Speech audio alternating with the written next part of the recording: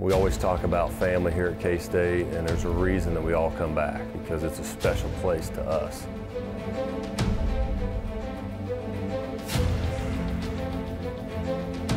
And there's a certain way that we do things here in our program with Coach Snyder.